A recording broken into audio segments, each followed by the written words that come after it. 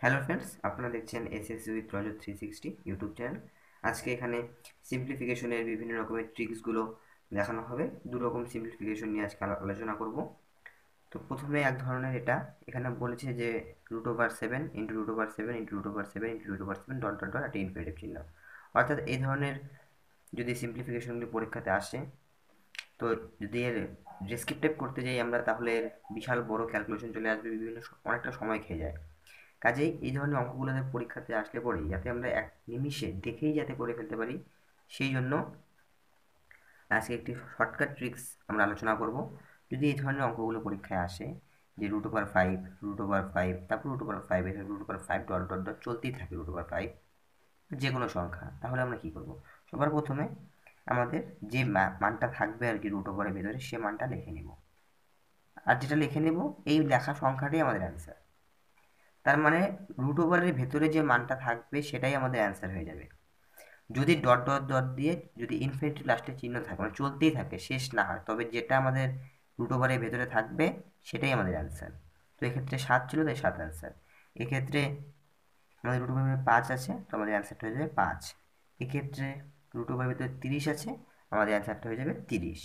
যদি dot dot দিয়ে চলতে থাকে এইভাবে, যদি এরকম থাকতো যে √20 √20 √20 এভাবে চলতে থাকতো ডট ডট ডট ডট দিয়ে, তাহলে √এর ভেতরে যে মানটা আমাদের রয়েছে 20, সেটাই আমাদের অ্যান্সার হয়ে যাবে। এটাই আমাদের অ্যান্সার হয়ে যাবে, যেটা যেটা থাকবে √এর ভেতরে সেটাই আমাদের অ্যান্সার। কিন্তু এই ধরনের ক্ষেত্রে একটু আলাদা হয়। এই ধরনের ক্ষেত্রে আমাদের অঙ্কটা করতে হবে, কিন্তু সেটাও আমরা 2 থেকে 3 সেকেন্ডের ভিতরে করবো। কীভাবে করব?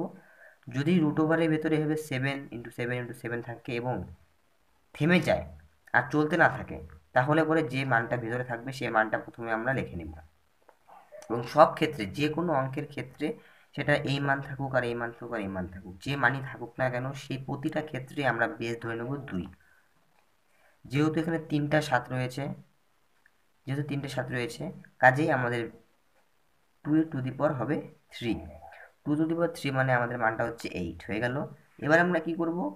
7-এর উপরে একটা দাগ দেব, 8 সংখ্যাটা নিচে লিখবো যেটা বেরোলো আমাদের মান, এবং যা বেরোবে 8, তা থেকে আমরা 1 কমিয়ে উপরে লিখে দেবো 7।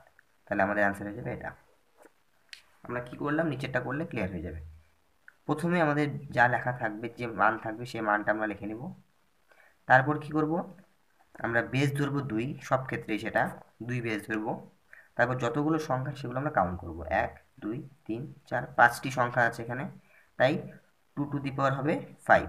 2 মানে 32, আমাদের এই মানটা আসলো। এবার আমরা কি করব? আমাদের বেস ছিল, আমাদের মান ছিল 5, এই 5-এর মাথায় একটা দাগ দেব, এই 32 যেটা বেরোলো সেটা আমরা নিচে লিখব, এবং 32 থেকে 1 কমিয়ে উপরে লিখে দেবো 31। এটাই আমাদের অ্যান্সার হয়ে যাবে। যে কোনো ক্ষেত্রে যদি এই ধরনের অঙ্ক আসে, যদি থেমে যায় এভাবে, তাহলে আমরা এই ট্রিক্স ফলো করলেই অঙ্কটা করতে পারবো। এক্ষেত্রে 30, তাহলে আমরা কি করব? প্রথমে 30 মানটি লিখে নেব। তারপর আমাদের বেস ছিল কত? 2, আমরা 2 ধরে নেব। এরপর কতগুলো মান আমরা কাউন্ট করবো, 1 2 3 4টে মান, তাতে 2 হবে। 2 তার মানে হচ্ছে 16, আমাদের মানটা আসলো 16।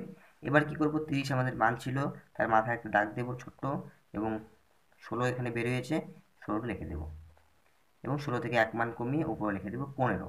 তো এটাই হয়ে যাবে আমাদের অ্যান্সার। তো এইভাবে এই ধরনের অঙ্কগুলো এবং এই ধরনের অঙ্কগুলো করতে হয়। যদি এই ট্রিক্সগুলো ভালো লেগে থাকে, যদি ভিডিওটি ভালো লাগে, অবশ্যই ভিডিওটি লাইক করবেন এবং বন্ধুদের প্রচুর পরিমাণে শেয়ার করবেন। এবং এখনও যারা আমার চ্যানেলটিকে সাবস্ক্রাইব করেননি, তাদের কাছে একটাই রিকোয়েস্ট, চ্যানেলটিকে সাবস্ক্রাইব করুন এবং আমাদের সাথে থাকুন।